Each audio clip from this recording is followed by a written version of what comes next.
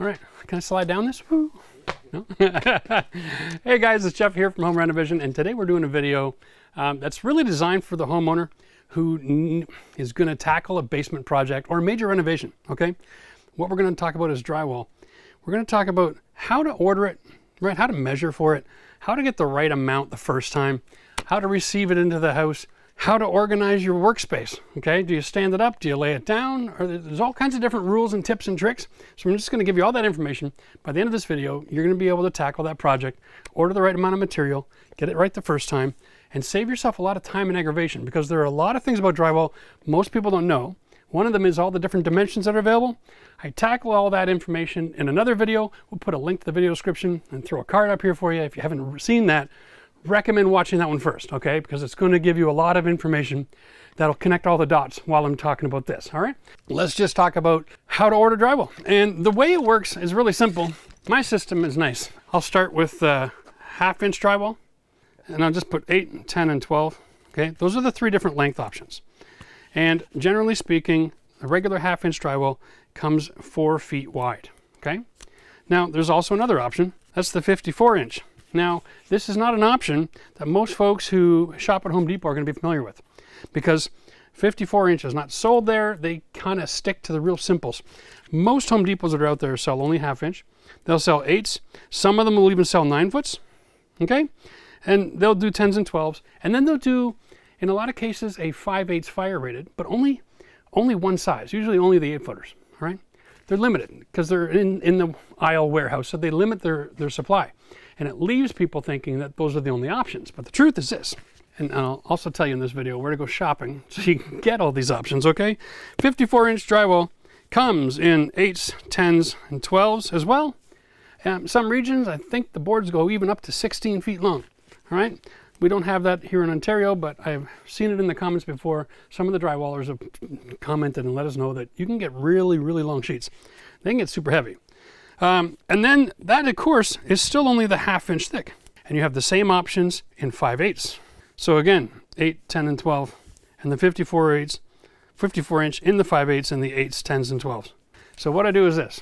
I'll just walk through the room and I'm like, all right, here's my ceiling. And of course it's strapped. I always strap my ceilings because it makes installing drywall so much easier. This particular ceiling, if we can get a look at this, Max, we got engineered floor joists going this way, and then we got a double LVL, and then the joist change direction, okay? And that lines up with the house. It's kind of built in different dimensions. So by strapping, you get rid of all of that confusion, and now I have straight installation. Now, I want to get a sheet that goes from one side to the other side so that there's no joints, no butt joints in the ceiling, all right? So I'll just take my tape, throw it on that ducting, come across here, and I'm like, oh, I'm 12 feet. Okay, and because I've got an obstruction here, if it was 13, I'd build out a bulkhead here or a soffit so that I'm left with a perfect 12-foot, all right? That's how I order drywall. Keep it simple. If you can build to the dimensions that it comes in, it'll save you a lot of time and money when it comes time to installation and taping. I'm gonna put a 12-foot sheet up here. If I had 12 feet and 1 inch of space, that'd be fine. I would just leave a gap on each side and let the walls fill that in, okay? So we're gonna just go like this. I'm ordering 16 on centers, right? So I'm gonna go 1, 2, 3, that's 1 sheet. 2 sheets, 3 sheets, 4 sheets. Boom, ceiling. So I'm gonna take my pen and I'm gonna mark that. Now, this is a theater room, so I'm gonna be using 5/8, and I'm gonna be going 4 foot, because the heavy stuff up top, it's difficult to manage. All right, so I just go 1, 2, 3, 4, and the next time I need one of those, I'll cross it out. Remember that old counting system? 1, 2, 3, 4, cross out makes 5. And you go around the room and say you need 1 of these and 2 of these and then 1 of those and then 3 of these, and you keep track. You walk around the room, measure off all your ceiling, measure off all your walls, all right? And then when you're all done, grab a couple extra 12s. Because you're always going to do something dumb and you're going to have that material on hand, all right? Better to have it here now than have to go back to the store, because you can't put 12-foot sheet of drywall in your car, can you? So that's your mercy, all right? And maybe you only need an 8-foot, and maybe you'll have the sheet left over when you're done. Who cares, okay? That $20 investment keeps you from having to pay for a delivery or having a bunch of butt joints in the ceiling in 1/4 driving you nuts. Now, once you've got your order, you're going to want to go and place that order at a place that'll deliver. Traditionally, box stores will drop it in your driveway, okay? I don't like that because when you're getting a whole basement load, by the time you finish carrying all that downstairs, you're exhausted. The day's over. No production that day, all right? What we do is we always like to work with customers who have a nice wide window. And if you're building a house, for God's sake, put in something that's 5 feet wide, because 54-inch drywall comes through here no problem at all. But if the window's only 4 feet, you can only buy 4-foot wide drywall, okay? We put a bar across, okay, that sits just a little bit higher than the vinyl trim on that window frame, all right? And so what happens is they'll drop the skid outside, they'll come with the truck, and they'll come with a couple of guys. They'll drive the skid right over next to the window, and then those two guys will feed it through, and it rests on this board, and it doesn't rest on the window trim. And they feed it through, and then it sits on this, and it slides down. And then you got to grab a friend, or maybe one of the guys from the crew, because in a lot of cases, when you order drywall from a drywall company, they'll send 2 or 3 guys out to help facilitate the delivery, and you can just lift it and carry it and set it against the wall. Piece of cake, right? That takes no energy from you because you're just lifting and setting it against the wall. That's all you got to do, right? These windows pop out real easy. You slide it to the middle, you lift it up, and it pops right out of the trim, okay? Nice. Now, before the delivery comes, this is the key. And if the whole world did this, your deliveries go a lot faster, right? You only want to have these guys here for like an hour, and then you can get to work. Generally speaking, what I do is I take a black marker. I got plastic on my walls. I'm in a northern climate, so this is a vapor barrier. And I write down my order is 20 pieces, 54-inch, 12-foot long, 5/8 thick. Yeah, you can see that, all right? Now I take my whole order, and every one of these different material lines that I have, I've got to walk through my job site, and I got to find a location to put that material, all right? So I measure off walls, I identify 8-foot walls and 10-foot walls and 12-foot walls, because I want to have all my material standing like this. If you set it on the ground flat, you're going to be cutting on the ground. Now that's okay if you've got 50 sheets in the middle of a room and you want to work that way. Sometimes that's the only option you have because you're in a smaller space and you can't leave it on a wall, or you got to start by installing it on the walls, right? Here's a drywall square, traditional 48-inch tall, okay? You can see it doesn't go all the way to the bottom. So if you're going to get 54-inch drywall, you got to get a 54-inch square, all right? This gives me the ability to take my pen or my pencil, right? Make lines, use a knife, cut my lines, because it's sitting just about a 1/4 inch off the floor. No need for blocks, okay? If you use blocking, you're probably in a situation where your floor is going to be wet in an older house. You probably want to put blocking down. You want to isolate moisture transfer from the concrete into your drywall. This house is built, it's brand new.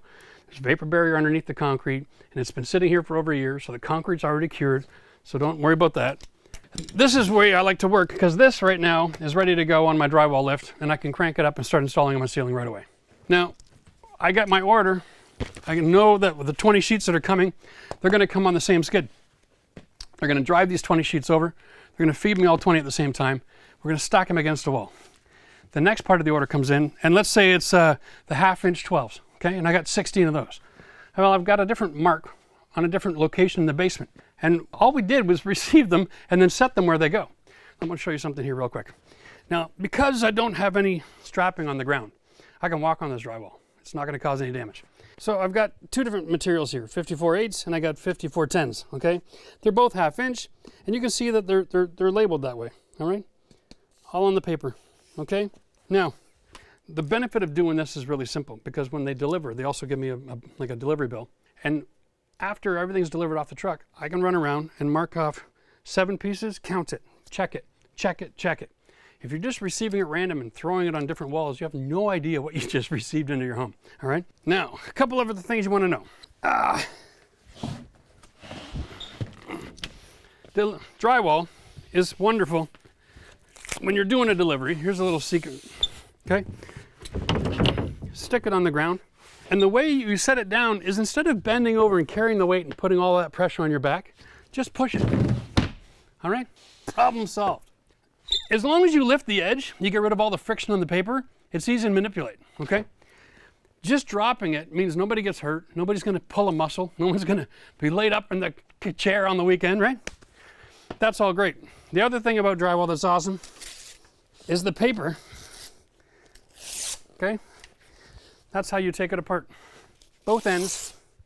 And that is how it's delivered. White to white. This is your inside. This is your finished part of the board. The reason it's delivered like this is to protect this incidental damage. Footprints, rocks, gravel, that kind of stuff, right? Okay, so when you're storing it, keep it brown side up, and then you're protecting your surface. There's nothing worse than doing all your taping and then going to do a prime check and see a bunch of little stone marks in the drywall because there was someone stoning a shoe or something and the white paper was facing up. Make sure you manage that situation. So I'm going to just demonstrate how to carry drywall. If you're working alone, have fun with your workout. But if you're working with a team, doing it the right way means you're not going to get hurt. Believe it or not, there's all kinds of injuries every day all over the world, people carrying this stuff wrong. And here's how you do it. You take your drywall with your one hand, you lift it, okay, and you take this hand and you reverse it and you grab from underneath. Don't try to walk like this because you're twisting your hips when you're walking, okay? Keep your back straight and your hips square. And the guy behind you, he's going to do all the other work. All you got to do is hold it off the ground, maybe set it off your head a little bit, okay? Now, set that down now. I'm going to swap, I'll go to the back. Now, he's carrying with his right hand, all right? So, it's important that I carry with my right hand, underneath. Don't go off the side, okay? It'll slip, you'll have injuries. You carry off the right side, and the guy in the back uses his other hand to reach over top and grab the side. And my job back here is to make sure that the board doesn't fall away from him, okay? His job is just to walk. My job is to steer. So I'm holding the control of the board and I'm making sure everything goes out fine. Now, when it's time for us to set it down, what Matt does is he kind of turns to face and see me on the same side of the board, and then we both set it down. That's really all there is to it. Don't put one corner down first. You set it together. If you damage a corner, you got another whole day of taping to repair that corner before you can tape the project. That will save you a lot of time. Okay, same thing. We're going to set the board down. The reason this works so well is because as this falls, it's trapping the air. And the trapped air becomes the cushion that makes a nice soft landing. So just as it's about to hit the other piece of drywall and you're thinking, oh my God, it's going to break, it just grabs it. Piece of cake. All right. Now, when you're receiving your drywall order, you should have your walls framed. What you're going to find is that there's not enough space in a lot of cases to be able to walk through carrying drywall. All right. So take a reciprocator, cut through the nails on the top and the bottom, pull this stud out of the way. Now you've got a walkway. Don't spend all day long walking around obstacles. Removing a stud and screwing it back into place is that easy. All right. 2 rules when you're doing drywall you should follow. 1, try to install your ceilings first. It just helps get a lot of material off the ground, right? Usually that's a larger part of the workload, and you can't really install all your walls if you're just buried in drywall like I am. Here's something that most people never talk about. It's a measuring tip. How to know, am I getting a 12, 10, or an 8? This wall here is 16 feet and 2 inches, which means because I can get 12-foot drywall, I can get it done in 2 pieces, right? So that's one thing you need to know. Hey, is it 2 pieces? But you need to also understand this. When you measure off from the corner, all right, 8 feet stops before the stud, okay? That's a problem because you can't install here. There's no wood. You always want to have your drywall line up in the middle of your stud, factory edge. So what I would do here is I would install a 9 or a 10 on this side, and if I did a 10, it would take me over to this stud, and then I get an 8 on this side, okay? So I got 18 feet of drywall. I know I'm going to be on this stud right in the middle. I know that's a factory edge. So when I'm measuring to cut and install this, I have to make sure that I know which is my factory edge. Well, the brown paper showing out makes it very difficult to know. In order to flip it, you got to be quick. Go, or you'll snap the drywall. Okay, this is your factory edge. So what I would do is I would measure from my corner to the middle of my seam, which is here, okay? And I'm going with call this 112 1/4, okay? First rule of anything, write everything down. Get markers on plastic, it'll change your world. If you don't have plastic because you live far enough south and you have paper-faced insulation, you can just use pencil or marker on that insulation, or you can draw on the stud, whatever you want to do. Now I take that, I want my factory edge here, so I measure from my factory edge to 112 1/4. That's where I make my cut. Same going in the other direction now, right? Now I got to measure from here to the other end, And then that piece of drywall you would measure from here. Just be visualizing where's the factory edge, because if you make the mistake that a lot of people do, and you don't consider measuring from a factory edge, you're gonna have two cut edges, and they're not gonna be perfectly square. And you're not gonna get a very good installation, it's gonna crack. And here's why. Factory edge is cut like a laser sharp. And when you butt those two edges together on a piece of, on a wall like this, and you put a screw on each side, the gypsum, it breaks off just a little bit, but it's so perfectly smooth and flat that you can install this square and level, and it compresses into the other piece of gypsum, okay? So when you're doing a butt edge and you're screwing it in, don't bury the screw all the way. Just get it started, catch wood, and wait for the other piece of drywall. And then when they're both there together, you can tighten up those screws like stitching together a wound. That'll keep it nice and flat and perfect for you, so that when you tape it, it's smooth, it's not gonna crack over time, and it's not gonna give you a weak spot on the wall, so if somebody bumps into it, it just collapses because it was cut crooked and filled with putty, and don't be that guy, all right? This is a drywall lift. It has a locking wheel release there, and these two kind of come around, and it makes a tripod, all right? Nice and simple. It comes in 5 pieces. This one is extremely heavy, and it sits right in this cradle, right here. Bam. Okay, and everything on here is gravity fed. This is a locking mechanism. You can get that out of the way. You don't want to have that engaged while you're working ever. Next piece is this here. Here's your pin. You drop that in, okay? And, oh, there it is. It has a safety catch on it as well. You can take that off, and now this rolls, okay?